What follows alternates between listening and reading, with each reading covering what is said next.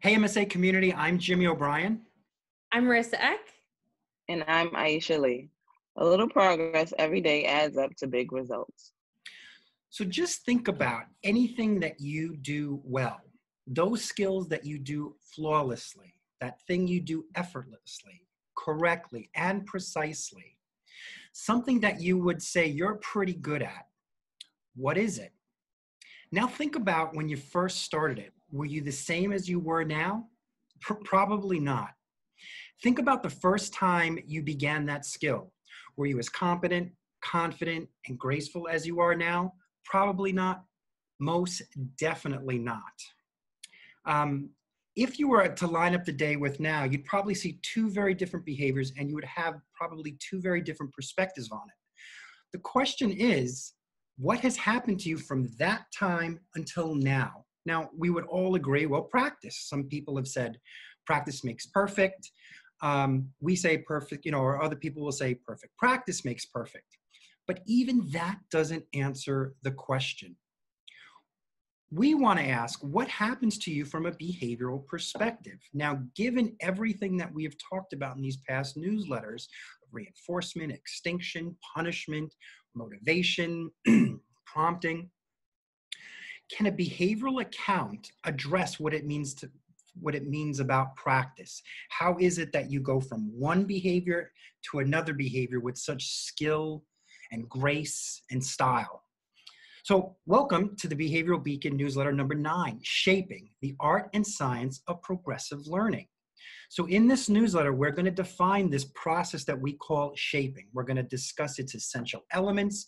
We're going to provide with you some common examples, and we're going to outline some general steps in the process. So before we even get started with shaping let me give you a personal story.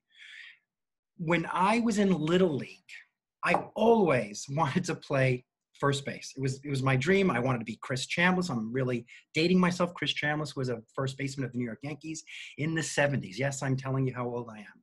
And I always wanted to be first baseman. So when I was in my very first year, I was in what was called the Farms.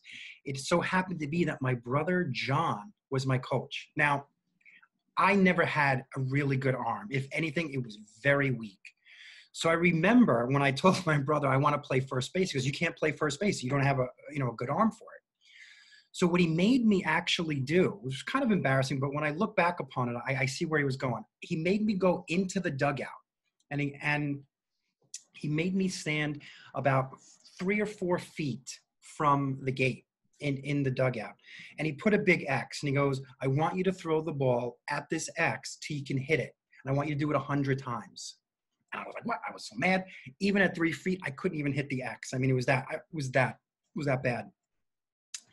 And that's all I did during practices. I would just stand there and I'd throw the ball, stand there and I'd throw the ball. Every now and then he would come in, he'd look at me, he'd check on me. He's like, all right, I need you to move back, then move back. And this occurred over a few weeks, up to the point where I had a very, very good arm. It was very laser focused, very detailed, where I had probably one of the best arms on the team. Now here's the rub. I was ready to play first base, but because I had such a strong arm, I was put in the outfield because I could tag anyone from the outfield to home. So what happened to me? What was that process? How was my behavior of throwing for speed and accuracy, how was that shaped? In other words, how did I go from this step where I'm hitting an X all the way to being out in the outfield, a few hundred feet away and being able to hit very precise things? Well, that's the process of shaping. And I still never forgave my brother for it. What a great story. Okay, so now that we've kind of given you an example of what shaping is, let's talk about it more in depth. So what is shaping? And we have some visuals here that we hope you'll keep your eyes on as we're going through them. Here we have a little clump of clay that hasn't yet been molded or touched. And as we're going to go on, you're going to see it shape. So behaviorally shaping has been defined as the reinforcement of successive approximations to a target behavior to produce a behavior that is currently not in a student's behavioral repertoire. Elsewhere, it has also been defined as the differential reinforcement of successive approximations of a target behavior until the person exhibits that target behavior. Differential reinforcement occurs when one particular behavior is reinforced and all other behaviors are not reinforced in a particular situation. So with Jimmy's example, he started being 3 feet away from the X, and that's where his brother told him to start. That was the first step. And his brother was reinforcing being that close to the wall and throwing for speed and accuracy. But then after a few days, he was like, take, three steps backwards. So then he was reinforcing the movement that far away. But if Jimmy took a few steps forward again, he wasn't being praised, let's say, for having moved forward because he's already ready to move back. He's ready. And in that example, for me, the reinforcement was hitting the target. Right. Any other throw that was outside of the target was not reinforced. Right. So as a result, consistently hitting the target was the reinforcer. In addition, also getting out of this practice drill. Right. Yes. So without all those fancy and technical terms, shaping is a process of learning something from a starting point to an end point. It's baby steps or getting closer from where you start to the final end product, much like you would shape a piece of clay into an intricate vase. So here, that's why we use those visuals. You start with kind of a clump of nothing, and then you slowly start to shape it into, very slowly and successively shaping it into what we would call a vase. And that doesn't happen overnight. That happens with a lot of practice, like we already mentioned. Right. So now we're going to review some essential shaping elements. Right. Well, before we do that, I've given you an example. I've been brave enough to give you an example of how something was shaped in my life. I mean, anything I do well has been shaped. Do you guys have any examples from your life that you do flawlessly? And I can give an example of, I wouldn't say I do it flawlessly, but it's a very good example of it in that I'm still in the process of phase 2, but I think training for any type of race is an example of shaping. If you do it correctly and you don't automatically wake up and say, I'm going to run a marathon tomorrow, which if you do, I don't know what you're thinking, but there's a lot of successive approximations that equal 26 point whatever miles to run a marathon. So from my experience, I haven't run a marathon. I don't know if I ever will, but I've run a half marathon and I'm not a runner. So it takes time to plan, okay, the first few weeks, I'm going to run for 10 minutes. Week 2, I'm going to run for 15 minutes. Week 3, I'm going to run for 25 minutes. That is a really important example of shaping in my life because without those broken down successive steps, I wouldn't keep practicing. I would give up because when you're at the beginning of training for something and then you see the end goal, it's really scary. It's like staring at the top of a mountain and being like, nope, I'm never going to make it to the top. So in my life, training for a race is a really good example. Aisha, do you have an example of shaping? I do have an example. One example would be learning how to ballroom dance for the first time. Yes. Hold on a second. Wait a minute. Hold on. This is the first time we've heard of this. Ballroom dancing. Yes, so in college. I'd love to hear this. In college, I took a ballroom dancing class. I was a little intimidated because I'm not used to ballroom dancing, but I thought it was interesting. So I just took to it, and it pretty much involved a lot of steps, and we had to practice. I had a partner who was a much better ballroom dancer than I was. So gradually learning each step until we got to the final product, and it shaped into us finally being able to engage in a ballroom dance together. Oh, wow, where'd you very go? cool. Brooklyn College, just a regular dance class. Wow. Really quick, one year for Christmas, my wife Bonnie got us dance lessons. I did one dance lesson. That was it. Okay. Yeah, those are some really good examples of shaping. Mm-hmm. Okay. Marissa, so let's unpackage this kind of definition of shaping. Yeah, definitely. So yeah, when we're talking about unpacking that definition, we're going to talk about this visualization of steps, right? So like we said, shaping is a process of moving towards steps to a final product, skill, or repertoire. That could be throwing, that could be running, that could be dancing. It can be a lot of things. We're going to talk about some examples as we go on. But the essential elements look like this. You have a start point. So your initial steps, your starting behavior. That might be learning how to hold yourself in a ballroom dance stance, not even moving your feet, just standing with another person, knowing where to put your hands. For me, it would just be saying ballroom dancing. Yeah, it could be. That would be my same. Just even going to the building where the class is. Step one for Ginny. For me, with running a 5K, 10K, half marathon, the initial step is deciding what shoes I'm going to use. Usually picking out a new pair of shoes or picking out a training app that I want to use, Nike or Couch to 10K, whatever it is. For Jimmy, the first step for throwing was what? Being told just being able to pick up the ball and project it a few feet. Now, whether it was accurate or not, it wasn't accurate or not, but the ability of just being able to pick up the ball and engage in this behavior. Yep. So those are examples of what the initial step starting behavior is. And then as we move towards the terminal goal, which is to be able to throw it from the outfield, be able to do a full ballroom dance, be able to run a half marathon, you have to break it into those you're using differential reinforcement to reinforce moving towards the terminal goal. So that means you're breaking it down to those attainable goals, but you're not taking any steps backwards. So you're always going to be moving forward and reinforcing steps towards the future goal. And that's what we call the successive approximations. They look like they're going, when we say successive approximations, it's just like little baby steps towards that eventual goal. So it looks like it might not be much, but when you break it down into those really tiny attainable skills, it equals a much bigger skill. Yeah, it's that movement towards what's happening environmentally that gets us to that target response. And like we had mentioned before, from a reactive perspective or consequential thing, is that it's the feedback we get. As we get closer and closer to whatever that target is, we get reinforced. As we move further away, either there's no reinforcement or at times there might be some form of punishment. So it's these kind of movements toward, it's the reinforcement and the reinforcement of closer and the extinction or punishment of lesser that gets us to where we need to go. And sometimes you might start somewhere and end up at a completely different thing without even realizing it. And that's what we were trying to, say, is that anything that you do good in life is based upon this process. Mm-hmm.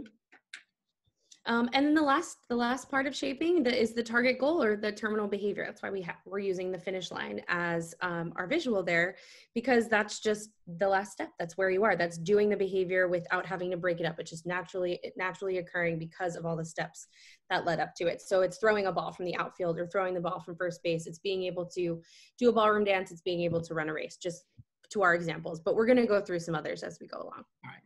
So let's kind of unpackage it even further. Okay. Mm-hmm. You want me to do this one or you want to do this one or? Go for it. You got it. Oh, okay. So like we've kind of mentioned, you need some starting behavior. Like this is where do you begin? This is the lump of clay. This is the very first start process. So you have to start somewhere and with something. You need a behavior to begin with. More specifically, you need a behavior that a person already engages in or that has some resemblance or relevance to the behavior that you're going to be targeting. And that kind of makes sense, right? You have to roll over before you crawl. You have to crawl before you walk, although some people are like, well, I went from crawling to running. You get the idea. You have to walk before you run, right? So think about your repertoires. Think about the skill that you do now and try to think about where it started. Like we had mentioned earlier, for me, it could have, even if I couldn't have thrown the ball, my brother was trying to shape me to throw the ball, it could have been just walking to the ball. It could have been looking at the ball. Well, at the time of this taping, we are in a pandemic, right? And one of the big things that, is recommended is wearing masks. And some of our learners right now might have difficulty even putting on a mask. Some of our learners can put on a mask. So we're going to use this process also to help some of our learners with this kind of mask wearing behavior, right? So let's say, for example, a learner can wear a mask. What we might do, what would be the terminal or end behavior might be long durations. And we're going to use this process for that type of behavior. Let's say we have a young learner who doesn't want to wear a mask. What might be the first initial step there? And for some of you who we've kind of worked with, it just might be having the mask on the table. right? You have the mask on the table, just having the mask on the table. For some of it, it might be putting the mask here. For some of it, might be holding it in their hand. That will begin the first part of this long, I don't want to say long, but this kind of long, yeah, I guess it's a long process in the sense of how many steps are actually necessary. For some learners, it can go fast. For other learners, it could take a little bit longer. But again, we have some starting point. I think I'm okay with that. You guys have anything to add to that? Nope, that sounds great to me. All right, so now we're going to talk about successive approximations and differential reinforcement. So the steps and feedback. So these two elements are going to go hand in hand. Successive approximations are the steps that get you closer to your target behavior / goal, and differential reinforcement is a mechanism, or what happens, of how you get there. So successive approximations are those behaviors or steps that move closer from where the behavior started to where the behavior is going and should be. Like we mentioned above, turning over and running look very different, but turning over leads to crawling, which leads to furniture walking, which leads to independent walking, which leads to running. But do you go from one step to the next seamlessly? Definitely not. There is a lot of feedback from the environment that helps with that. And just what is that feedback? Well, it's a combination of those consequential events that occurs after we engage in a behavior. That is, reinforcement moves us closer to the target steps, and extinction or punishment decrease the steps that do not. As you get closer, approximations are reinforced, while all other previous steps or things you did do don't get reinforced or might get punished. And over time, this process will move you closer and closer to the end result, which is what we call the terminal behavior. That was a lot of words there for everyone.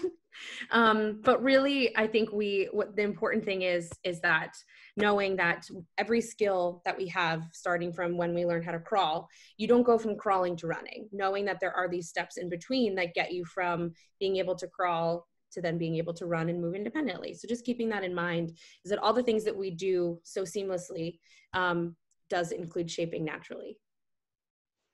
Cool. Anyone want to add? No? Okay. Nope. I really want to keep talking about my brother and throwing the ball, but I think it's going to be more so of a counseling session at this point. I keep thinking about it. I'm like, I'm back there again, and I'm just, anyway. Okay. So after all that kind of successive approximations, you finally end up to that beautiful vase, that end point, right? You start with clay, and you're modeling, not modeling, you're molding it and you're shaping it till it becomes a clay. So when we say terminal or target behavior, what we're referring to is the final behavior or the response that is the result of these successive approximations, or this baby step, or as we move closer and closer and closer. How do we move? We move through reinforcement of closer approximations, of closer steps, and non-reinforcement or punishment for those that are not closer. And as a result, we get more to a target behavior. So this is where you end up in your final step in a shaping procedure. So for example, the final step in learning how to ride a bike is riding the bike, right? All of the previous steps, sitting on it, balancing yourself, riding a little bit with training wheels, riding a little bit with one training wheel, riding it maybe on the sidewalk, riding in the street, that all gets eventually shaped. The thing about bike riding is, what do you think the reinforcement is? If it's not external, right? What do you think the reinforcement is of riding a bike? What do you guys think? I think being able to get from point A to point B is reinforcing. Yeah, yeah. Also, what happens when you fall? It hurts. Yeah. Right? So there's that kind of natural contingency. There's that kind of punishment. Like we'd mentioned earlier in other previous newsletters, is that punishment doesn't mean what it's supposed to mean in the vernacular, but it means a consequence that either gets something you don't like or something you like gets taken away. So anytime I did not engage in the correct movement, I fell over. And as a result, all those types of behaviors were met with something that I didn't like. And as a result, those ones that were avoided it, and now I'm doing it flawlessly. That's kind of the example. That's the kind of things we want you to think about, not only for the skills that you engage in, the skills that your learner engages in, and even more importantly, the skills that we ultimately would want our learners to engage in so that they're more independent and they're not relying on us. Okay. I think I said enough for that. So let's kind of spend a few moments and go through some common everyday examples of shaping. Now, this isn't an exhaustive list, but these were the few things that kind of come to our mind. So like we mentioned earlier, anything that you do and do well has been the result of this shaping process, of this starting from here and this kind of dynamic movement of getting feedback, moving closer and closer to these end results. So one of them, like we have already mentioned, is crawling, walking, running, right? Where you started looks completely different from where you ended up, right? How do you go, how did you get to being able to run 26 point something miles, marathons? Yeah. Right? And we think it's this kind of process. Yeah. Another example that I wanted to put on here that I forgot, but I think it's important because Jimmy just found out this fact about me, is I did not know how to swim for a very long time. And shaping was a really big part of that because I had a lot of fear of water because of a really ridiculous incident that happened when I was a child where I was dropped in a dolphin tank at Disney World. And you guys, you know the story. My mom's like tore her ACL while she was like holding me on her shoulders over the tank at SeaWorld and fell, and I fell into the tank. Oh my gosh. And then we got to go to Disney for free for a while, but it was very traumatic for me because I was about 3, and that's like right when you start to realize your fears. So it took me a really long time to be comfortable in water without someone with me. And my partner lives in Florida. We are in Florida right now, and there is a pool. And he was like, you got to learn how to swim. So the first day was just sitting in the water with me hugging him like a little koala. And then day 2 was, you know, me letting go for a few seconds and then being in the shallow end. And then now I'm able to swim, you know, from the shallow end to the deep end and go underwater and all that. Still makes me a little nervous, but because I'm not ready for the ocean, but I'm very good in a pool. But that's a really good example of shaping in my everyday life. I still need work with swimming. I don't know how to swim yet, so I might need a shaping procedure myself. But another example that we don't have listed that I can think of is going from using 4-wheel roller skates to rollerblading. It's very different. The first time I tried it, I failed a couple of times, but I had to keep practicing, and the more and more that I practiced, the better I got it. So that's one example. That's a great example. Let me just add 2 more, right, that are not on this list, and we don't have to go exhaustively to the list, but let's talk about, I completely forgot what I was just going to say. Yes, okay. What about the treatment of phobias, right? What is it that one does when they're being treated for a phobia, right? It's small successive approximations to a target response. So if you think, right? So think about it. For some guys who have phobias, what do we typically do? We might have the thing, that person, place, or thing that they're afraid of, and they might be so far away from it, right? And that might be the entry. For some individuals, it might be, hey, can we just talk? Like if you had a fear of cats and I can't put a cat in the room with you, it just might be, let's just talk about cats. Let's look at pictures of cats. And as you get more and more comfortable, we then start to bring in that thing which you're actually afraid of till eventually you're not as afraid. I mean, that's a whole shaping process. But here's another one. Here's one that we haven't talked about. What about challenging behavior, right? How do you think some of the topographies or behaviors that some of our individuals or even ourselves have engaged in, right? So if you think about it, most of the time for a challenging behavior, it might start off not as bad. It might be some type of whining or some type of refusal. And what usually happens is we kind of figure out what the function is. We try to teach some functional communication, but there are times where we try to work through the challenging behavior and not provide the reinforcement for the challenging behavior. But what we know now about extinction or not giving in or providing the reinforcer is that sometimes that behavior has a tendency to increase in frequency, in intensity, in duration. At other times, you might see novel behavior. So could you just imagine you're in a supermarket, your child wants something, you say, no, you can't have it. They whine a little bit. You're like, I can't deal with this. Yeah, just have it. So now the next time you go, the child is whining and crying. You're a little bit more with it. And you're saying, no, you can't have it. The screaming gets a little bit louder. The screaming gets a little bit more intense. You're like, you know what? They're still not getting it. But now they start flailing their hands. Like, hey, what are you doing? Don't do that. You know, we're outside. You feel uncomfortable. And now you give the candy. Now, where did that go from? It went from whining and now to flailing their hands. The next time you go, you're just like, all right, this time I'm not going to give into it. I'm going to be steadfast. I'm just going to keep going. I'm going to distract them. I'm going to do all these things. I'm going to reinforce, quiet behavior. I'm going to reinforce attending to the task. Now they get to the candy aisle. They start flailing their hands like, nope, I'm going to do it. And now what happens is as they're flailing their hands, they hit themselves on the head accidentally. Like, hey, are you okay?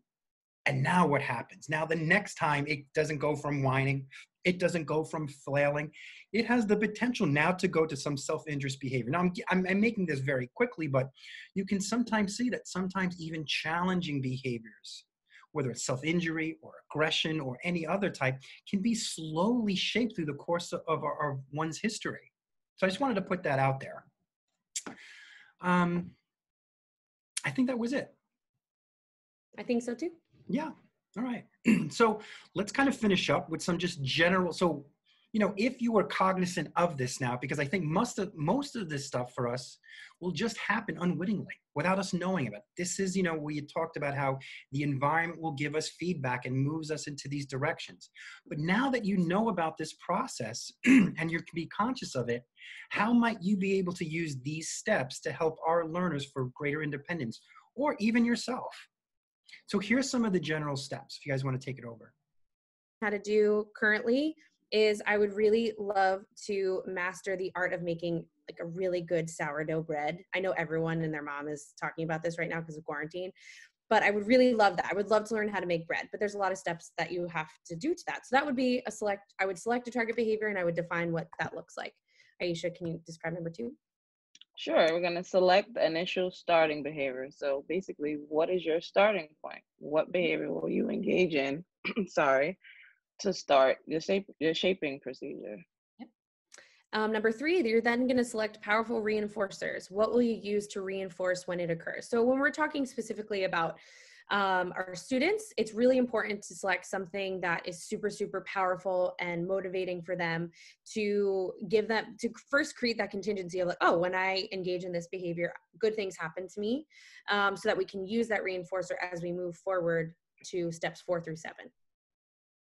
Next, you're going to determine successive approximation / steps. And that is what small steps are you going to engage in that's going to get you to your terminal behavior. Perfect. And number 5, you're going to reinforce those steps. You're going to reinforce the successive approximations to the target behavior. So you're going to start with just reinforcing something. Even we're using the mask example. Let's imagine we're talking about a student who just won't wear the mask at all. We would start really small, but it's a starting point. So we would start with just tolerating the mask on a table in front of them or tolerating the mask on another person. And we would reinforce that either presenting a preferred item, an edible, a video, whatever it is. And then we would move on. Next, you're going to reinforce target behavior continuously and then intermittently. And what that means is you're going to reinforce after each successive step is completed. And then once those skills are targeted, then you can reinforce intermittently. That means you can pull back on some of your reinforcement. Yep, perfect. And then step 7 is ensure generalization. What we mean by that is, can it happen across locations with different people, with different materials? So for the mask example, if they've mastered wearing it in their house around their parents, will they tolerate wearing it to CVS? Will they tolerate wearing it at school? We will see. So that's an example of what we mean by going through those general shaping steps, and eventually the eventual goal is that it happens naturally across environments, across people, and across materials. Right. That's a nice way of kind of putting them all together. And that's what we basically meant by shaping, that it's this art and it's a science of progressive learning. So what is the scientific part? It's developing the steps, using reinforcement and extinction and punishment to kind of move them through those things. What's the art part? And I think really the art part is really when to provide reinforcement and when not to. So it's kind of like, it's like a ballroom dance. You have to kind of know your individual. You have to know when to stay the course. You have to know when to say, okay, this is no longer going to meet with reinforcement. Or what I need now is a closer approximation. So it is both artful and scientific in that approach. And that's what we meant by that. It's this dynamic kind of interplay between you and the other person. All right, so let's kind of finish this up and put this baby to bed. All right, so here's some tips of the week. Review the general steps of shaping. Think about some of the things we would want our learners to know how to do.